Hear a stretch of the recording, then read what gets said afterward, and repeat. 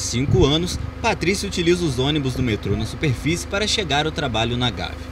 Ela sai da estação General Osório e desce em frente à universidade.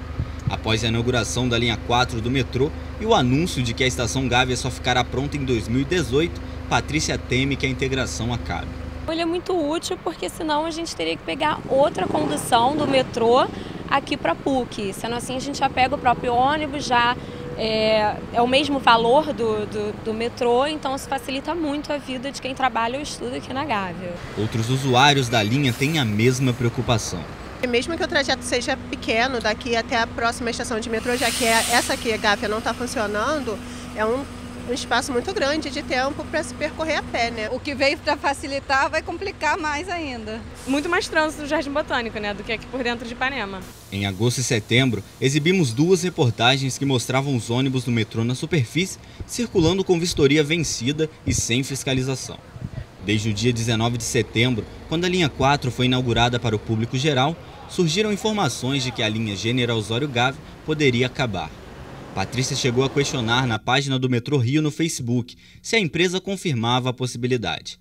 E teve a resposta de que a partir de dezembro deste ano, apenas a linha Botafogo-Gávea continuaria em operação. Preocupada, ela organizou um abaixo-assinado pedindo a continuidade do serviço. Então, um abaixo-assinado na internet.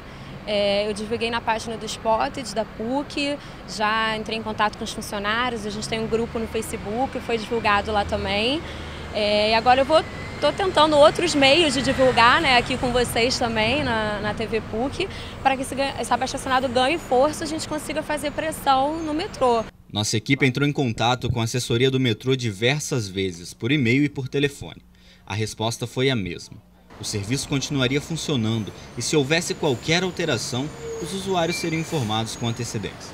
Reportagem do jornal O Globo, publicada na última sexta-feira, afirma que o metrô voltou atrás na decisão de extinguir a linha General Osório-Gávea. Ao jornal, o secretário estadual de Transportes, Rodrigo Vieira, afirmou que os passageiros não precisam se preocupar. Ainda segundo a reportagem, o secretário disse que está sendo discutida a possibilidade de reduzir o trajeto. Os ônibus passariam a operar da estação Antero de Quental até o terminal da PUC.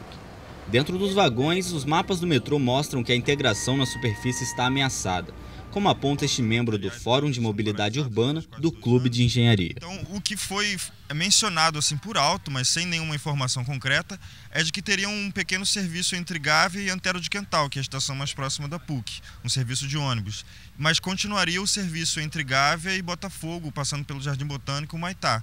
Esse serviço, inclusive, já estão nas novas estações do metrô, mencionado no mapa. Só não está mencionado esse serviço Antero do Quental Gávea, isso que é a grande dúvida no momento. O metrô na Superfície atende cerca de 20 mil pessoas por dia. O serviço funciona há quase 15 anos e foi criado para atender os passageiros enquanto as obras da linha 4 não fossem concluídas.